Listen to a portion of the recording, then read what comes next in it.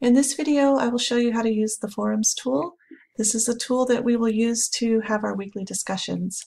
I'm going to click on Forums, and you'll see that we have two forums set up for this class, the class discussions, and this is where each week you will have separate weekly discussion topics to answer. You'll also be responsible for replying to 5 of your classmates' topics for each week. And then under other topics, we have class questions. So here, if you have any questions about the course, you can leave a question here. If you know the answer, feel free to answer it. This is a really nice place for you to help each other out with any information that you'd like to know and to share over the course of the semester. For the weekly discussions, these open up with each week of the semester. So for now, we can only see week 1. Week 2 will open up during the second week of the semester. So you won't be able to see the entire semester's worth of discussions. They open week by week. You can, however, go back and look at old conversations throughout the entire semester.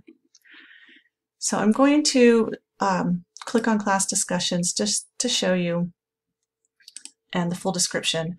This tells you that each week we will participate in discussions related to the week's learning objectives, and then this is a great way for you to share ideas with your classmates. I'm going to go to the week 1 discussion, and to see the full description and any attachments, we'll click here. So you can read through the instructions for part 1 and part 2. There are 2 attachments along with this discussion. So the first explains how to change or update your photo in Laulima, and then the second is a poem that you will use to help you complete part 1 of this assignment.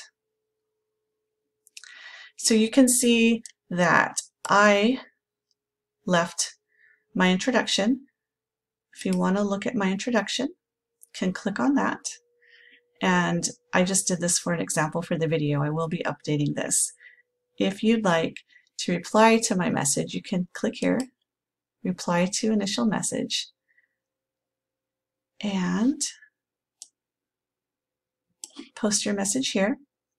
You can see there's a word count. In some assignments, you may have a particular word count that you have to use in your response. So that's a nice way to see if you're meeting the requirement. And then when you're happy with your message, you can just click post. I'm going to cancel because I don't have anything to post right now.